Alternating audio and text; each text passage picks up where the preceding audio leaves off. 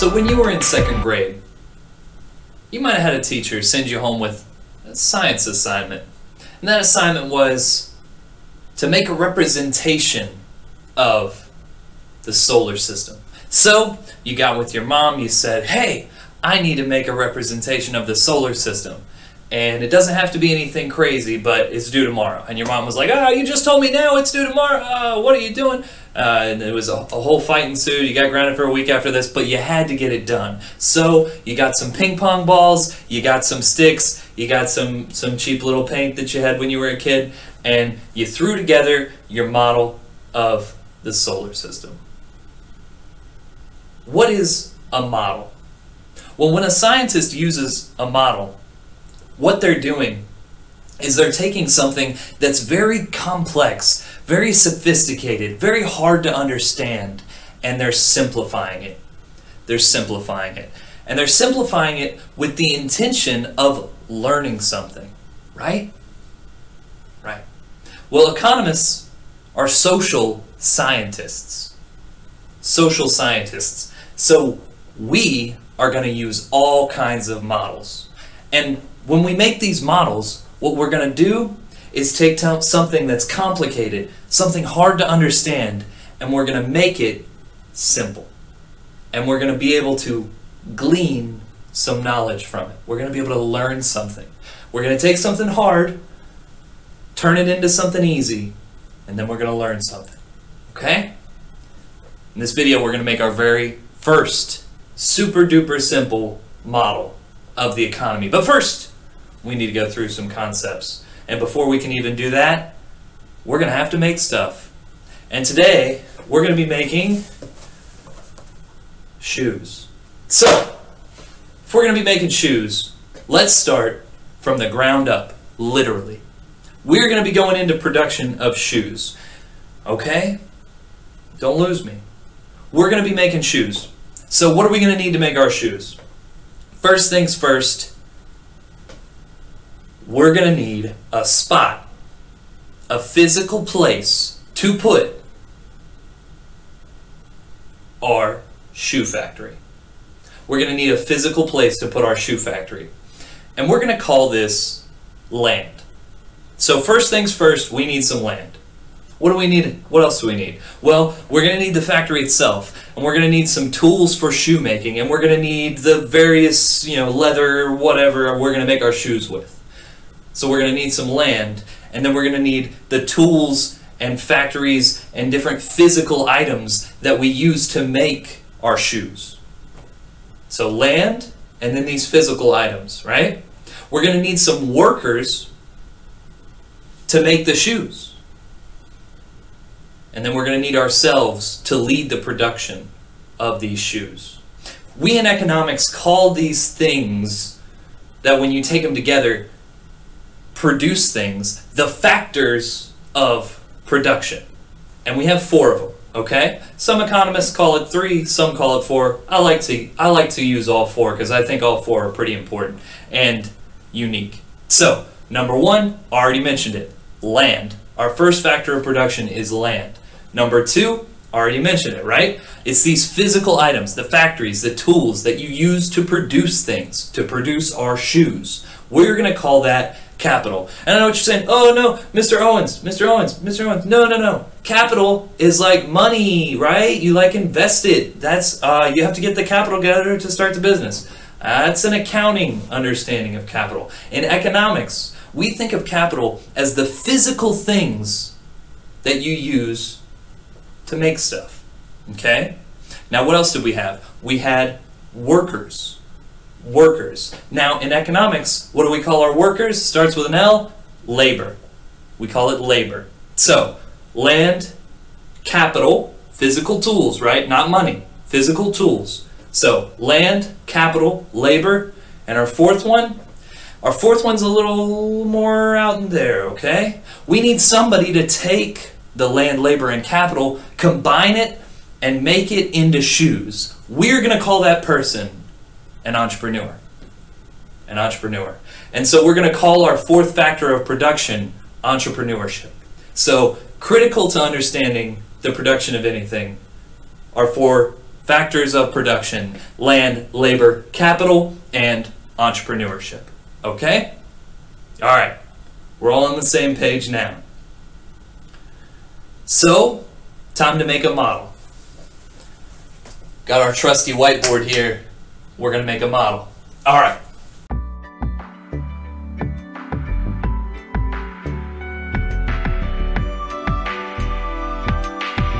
So, we are going to call this model the circular flow model of an economy.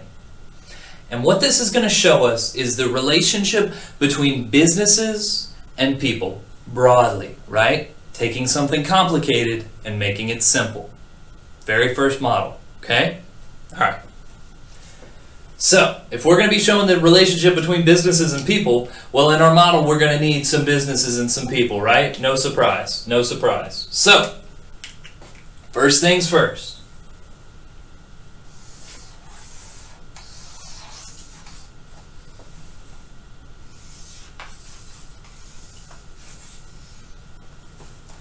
Over here, we are going to put our businesses. In the field of economics, we call businesses firms. All right? Firms.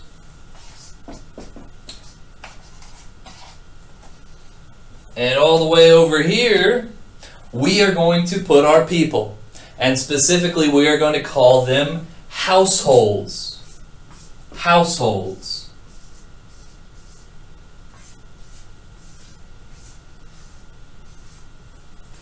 All right? So we've got our firms, our businesses, and our households, our people. So, for the purposes of this model, and also generally, in the field of economics, we think of households, of people, as owning the factors of production. As owning the factors of production. Now let me give you an example I think that's going to clear this out. Okay. If you work at a job, and they're treating you like crap, and they say, hey, I'm so sorry about this, but we need you to work tonight, tomorrow, and the next day, open to close, and we actually can't pay you as much as we did before. We're going to cut your pay in half. Sorry. What are you going to do? Are you going to say, oh, yippee, extra hours for half pay? No, right? No. What are you going to say? Screw you guys, I'm going home, right? Right. You're out of there. You're quitting. So who owns your labor? Who owns it? Is it the firms? Is it the companies that own your labor? Mm-mm. You own it. You have control over who you sell your labor to and in which situation. Remember that. Remember that. So, for the purposes of this model, land, labor, capital, and entrepreneurship are owned by the households. By the households. And they are going to sell them to who wants them? Who wants to buy your labor? Companies, right? The firms. So, we're going to put a circle right here, and this is going to be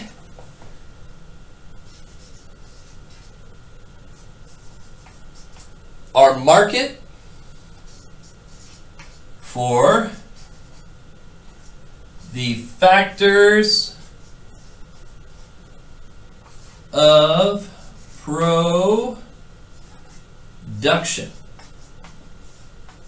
So, if this is our market for the factors of production right here, who's selling into that market? Well, who owns the factors? The people do. The households own the factors of production, right?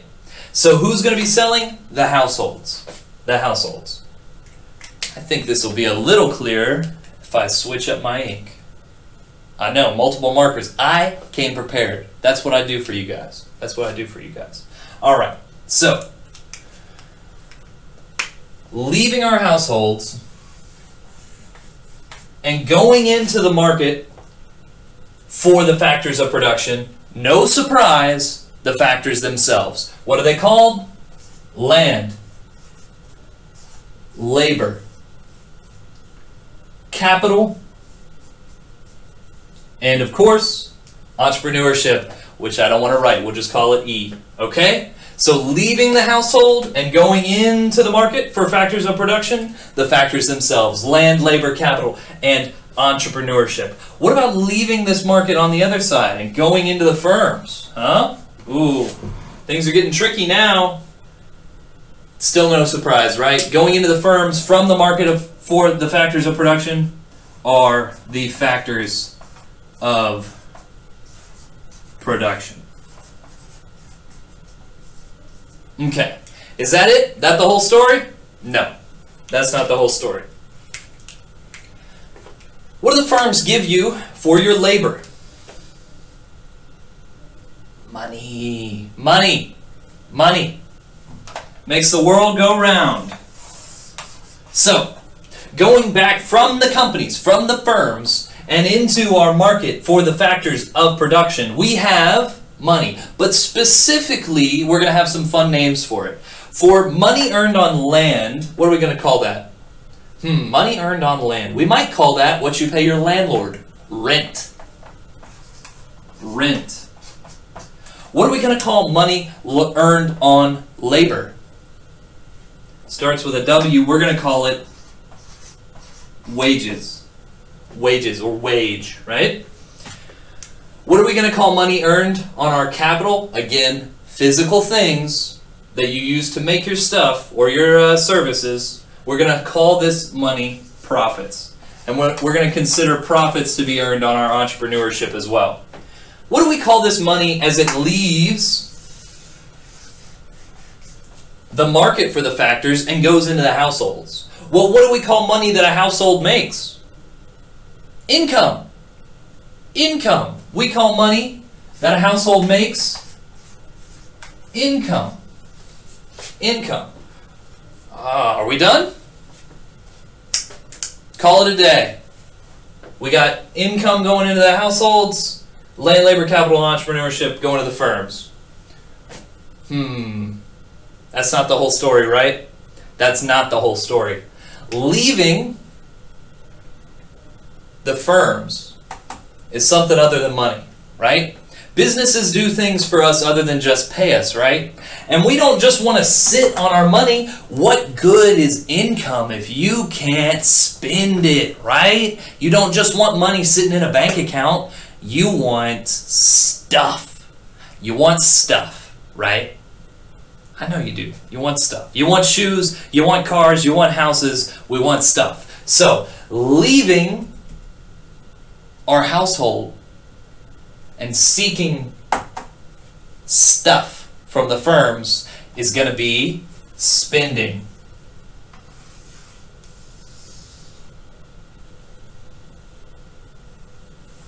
Make this guy a little shorter.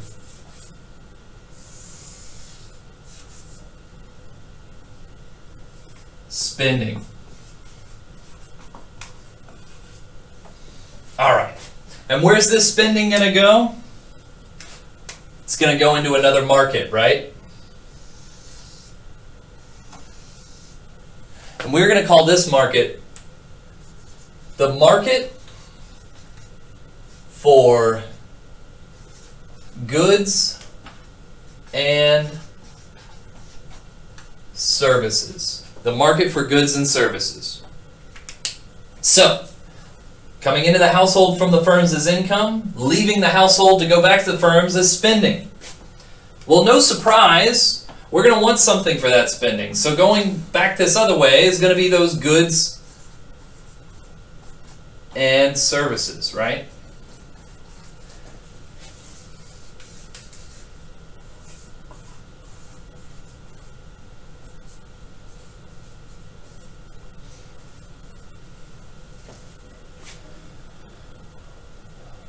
So, leaving the household is spending, coming in from the firms is goods and services. What are we going to call this money as it goes into a firm? What's the firm's equivalent of income? A household earns income, a firm, a company, a business earns revenue. I know it was on the tip of all your tongues. Revenue.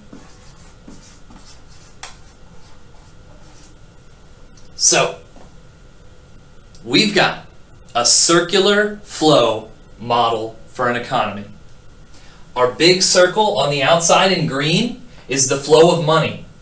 It leaves the firm in the form of rent, wages, profits, goes into the market for factors of production, and comes out into the household as income. It leaves the household in the form of spending, goes into the market for goods and services, of course just the things people buy, and then comes out in the form of revenue for firms, for our businesses, right? But that's not the whole story. On the inside, leaving the households, we own them, the factors of production: land, labor, capital, and entrepreneurship.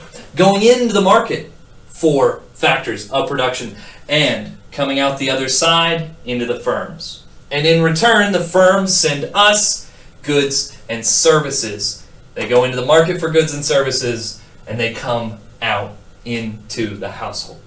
Is this every detail of an economy? Is this every specific nuance of an economy? No. This is simple. Very simple. We could add all kinds of this. For an example of things that we could add to this model if we wanted, there is a body outside this interaction that's going to have a say on every interaction, every piece of this model. And that's the government, right? They're going to dictate taxes and situations under which these transactions can take place.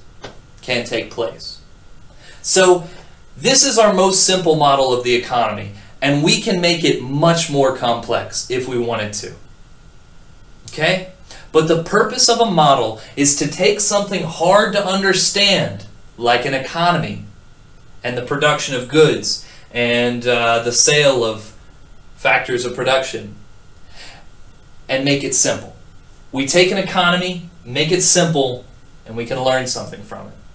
We are going to make all kinds of models in economics. We make models that look like this, like pictures. We make models that look like graphs. We make models that are just kind of conceptual in our heads, right? And we make some models that just look like lines and lines of math. Models are very important to economics, just like any science. And this is our first one right here. I'm going to put up, stick around, Mankiw's version of this model, and then some important concepts from today. Catch me later, guys.